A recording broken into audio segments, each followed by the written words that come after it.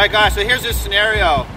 You could be in a situation where maybe have some guy might approach you, maybe he has his friend, you didn't happen to see his friend might be a part of the accomplice. We're going to get an altercation. He's going to come from behind and try to wrap around me, try to conceal you so he can strike me. And in the midst of that, I tend to have a shirt over. He's going to feel that gun and he's going to go for the gun. And I'm going to show you some principles you can use. Hey Mike, what's your problem, yo? Yeah.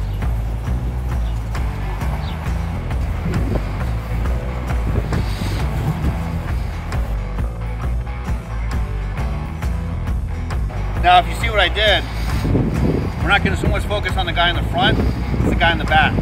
So, I'm playing with this guy. If he'll go for my gun, I'm going to put my hand down and sink. Pull that gun out. Out my way to move. I still got to worry about this guy, keep my hands up so I don't get hit. What I want to do is turn and get out of that distance. Right? So what I'm doing, I'm sinking, I'm turning out of the way.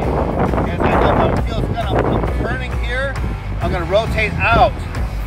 Now this is very painful. Now be careful when you're training, you do this slow, you can really hurt the wrist.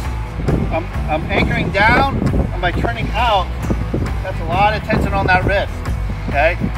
You do some serious damage. It's okay if you go for your gun, don't worry about it, you break the wrist. When you're training, be very careful. So what nice about turning this way, I'm out. Now if he's over here, I can throw him into him and at the same time protect this gun. Chop and throw and guard the gun and get out. Know those type of techniques. Just start punching, kicking, whatever, and then get out. One thing is you sink your weight, you protect that weapon, and you get out of the line of attack. Now, for whatever reason he comes from the back, I don't have to worry about the guy in the front. If he comes in, I can go also to the inside. I turn around here.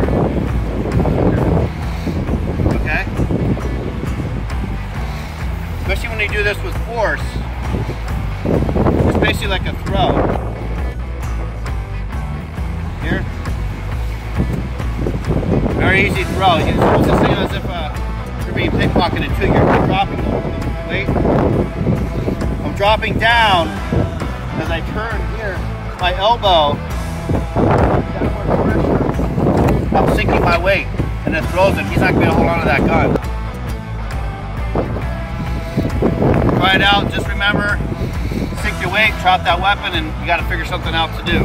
And always remember, especially if you're a civilian, if he doesn't have a weapon, and you get him off you, and he's controlled, and if he doesn't come back, I would definitely caution you from pulling that gun, presenting that gun on him. But you have to make that decision. When it comes to self-defense law, there's no black or white. It's what would a reasonable person do in that circumstance.